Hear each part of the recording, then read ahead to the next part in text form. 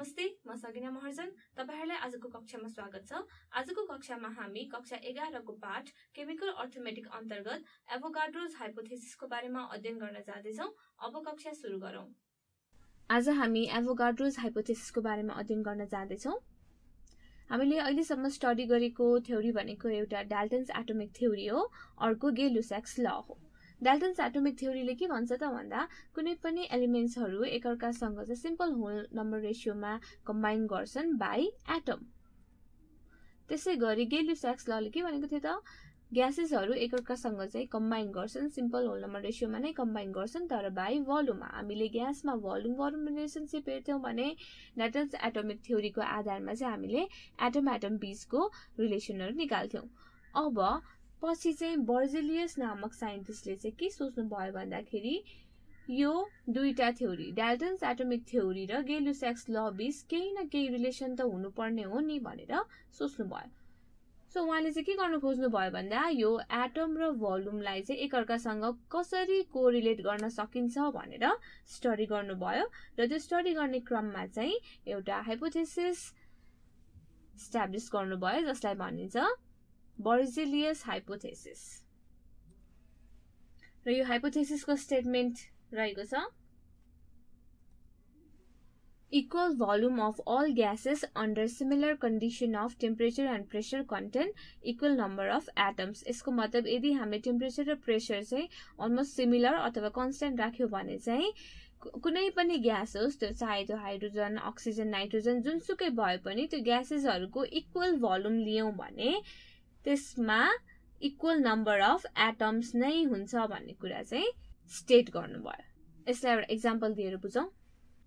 Suppose हामीसँग hydrogen छ र क्लोरिन छ भने अब हाइड्रोजन र क्लोरिन एकअर्कासँग कम्बाइन भएर हाइड्रोक्लोरिक एसिड यो ग्यासेस फर्ममा चाहिँ बनाइरहेको छ भने अथवा हाइड्रोजन क्लोराइड बनाइरहेको छ भने अब यो केसमा यो ल बर्जेलियस हाइपोथेसिसको आधारमा के भनेको थियो भन्दा equal volume of all gases. Suppose हामीसँग एउटा हाइड्रोजन ग्यास छ अर्को हामीसँग क्लोरिन ग्यास छ भने अब सपोज हामीले हाइड्रोजन पनि 1 भोल्युम लियौं त्यसैगरी क्लोरिन पनि 1 भोल्युम लियौं भने अब यिनीहरुले कन्टेन गर्ने यिनीहरु दुवैमा चाहिँ इक्वल नम्बर अफ एटम्स हुन्छ भन्ने कुरा देखाएको छ। सो अब हाम्रो 1 भोल्युम अफ हाइड्रोजन र 1 भोल्युम अफ क्लोरिन मिलेर कति दिने भयो त भन्दा 2 भोल्युम अफ हाइड्रोक्लोरिक एसिड दिने भयो किनभने दुईटा कम्बाइन भएर चाहिँ टोटल 2 भोल्युम दिने भयो भने अब यसमा n एटम सपोज 1 भोल्युममा चाहिँ n एटम अफ हाइड्रोजन छ भने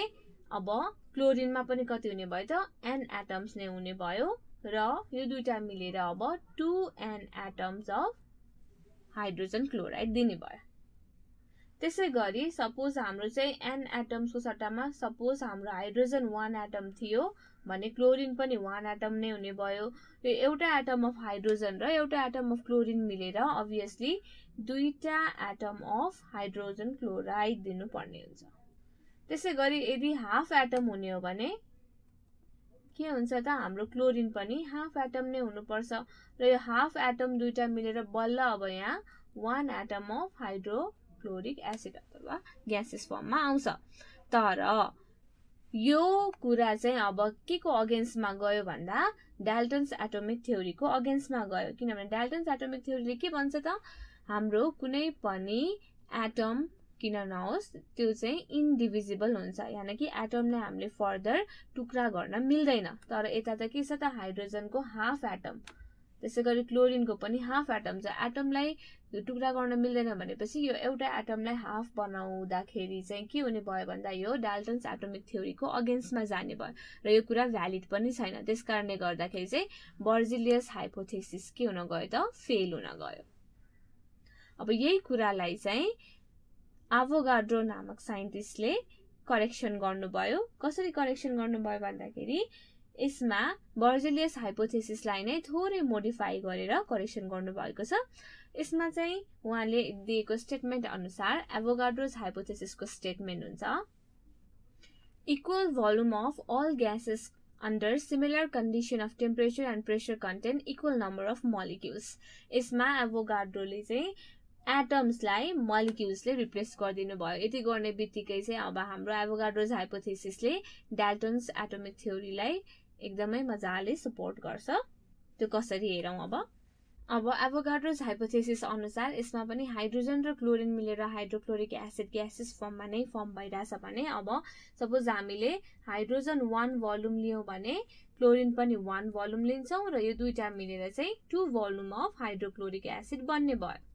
त्यसै गरी अब 1 भोल्युममा suppose n number of molecules छ, n मोलिक्युल्स अफ हाइड्रोजन छ भने अब 1 भोल्युम अफ क्लोरिनमा पनि के हुने भयो त n मोलिक्युल्स अफ क्लोरिन हुने भयो र यो दुईटा मिलेर अब total 2n molecules of hydrochloric acid form हुन्छ भने अब n मोलिक्युलको सट्टामा हामीले 1 मोलिक्युल सपोज गर्यौं भने 1 मोलिक्युल अफ हाइड्रोजन र 1 मोलिक्युल अफ क्लोरिन मिलेर के दिने भयो त 2 molecules of hydrochloric acid दिने भयो। त्यसै गरी मोलिक्युललाई हाफ गर्दाखेरि हाफ मोलिक्युल अफ हाइड्रोजन र हाफ मोलिक्युल अफ क्लोरिन मिलेर total 1 molecule of hydrochloric acid दिन्छ। अब यसमा हाफ मोलिक्युल चाहिँ हाम्रो के हुन्छ त भ्यालिड हुन्छ किनभने हाम्रो मोलिक्युल्स भनेको के हो त molecules are those particles smallest particle which is capable of independent existence. Independently पनि यो एक्जिस्ट गर्न सक्छ। सपोज हाम्रो हाइड्रोजन मोलिक्युल भन्यो भने H2 हुन आउँछ। यसको मतलब दुईटा हाइड्रोजन एटम मिलेर चाहिँ एउटा हाइड्रोजन मोलिक्युल बन्ने हो। सो अब यसमा हाफ मोलिक्युलको मतलब एटलिस्ट हाफ मोलिक्युलमा एउटा एटम त हुने भयो नि त। सो यसमा चाहिँ हाफ एटमको कुरा नै आएन। हाफ मोलिक्युलले एटलिस्ट एउटा एटम बुझाइसकेपछि यसमा के भन्न मिल्छ त हाफ मोलिक्युल बराबर 1 एटम अफ हाइड्रोजन र 1 एटम अफ क्लोरिन मिलेर चाहिँ हाम्रो टोटल हाइड्रोक्लोरिक एसिड फर्म हुन्छ भन्न मिल्छ। त्यसकारण यो हाफ मोलिक्युल भन्ने कुरा पोसिबल छ। मोलिक्युल आफै पनि इन्डिपेन्डेन्टली एक्जिस्ट गर्न सक्छ। द्याट्स वाइ यो थ्योरी चाहिँ हाम्रो डाल्टन्स एटोमिक थ्योरीको सपोर्टमा नै छ। त्यसकारण यो हाम्रो एभोगाड्रोज हाइपोथेसिस चाहिँ के हुन आउँछ त भ्यालिड हुन आउँछ। यसरी एक्सपेरिमेन्टली के देखियो भन्दा सबै ग्यासेसहरू यदि नर्मल टेम्परेचर प्रेशर कन्डिसनमा छ यानि कि एनटीपी स्टेटमा छ भने त्यस्तो केसमा चाहिँ सबै ग्यासेसहरूको इक्वल भोल्युम सपोज 22.4 लिटर्स लिएको छ भने 22.4 लिटर्स अफ अल ग्यासेसमा चाहिँ सेम नम्बर अफ मोलिक्युल हुन्छ र त्यो मोलिक्युल चाहिँ कति हुन्छ भन्दाखेरि 6.022 into 10 को पावर 23 मोलिक्युल हुन्छ र त्यसलाई भनिन्छ एभोगाड्रोस नम्बर। यो चाहिँ एक्सपेरिमेन्टली भेटिएको कुरा हो। सो जुनसुकै ग्यास किन नहोस् त्यसको सपोज हामीले इक्वल भोल्युम 22.4 लिटर्स लियौं भने त्यो सबै ग्यासेसहरुमा चाहिँ सेम नम्बर अफ मोलिक्युल हुन्छ र कति हुन्छ भन्दा यही एभोगाड्रोस नम्बर बराबरको मोलिक्युल्स हुन्छ। यसरी एभोगाड्रोस हाइपोथेसिसले एकदमै क्लियरली डाल्टन्स एटोमिक थ्योरीलाई सपोर्ट गर्दै आफ्नो एप्लिकेशन्सहरु प्रुभ गरेको छ। हामी आजको कक्षाको अन्त्यतिर आइसकेका छौं। जाँदै तपाईलाई निम्न गृह कार्य दिदैछु। गृह कार्यको प्रश्न रहेको छ state एभोगाड्रोस hypothesis in what way has एभोगाड्रोस hypothesis given support to Dalton's atomic theory.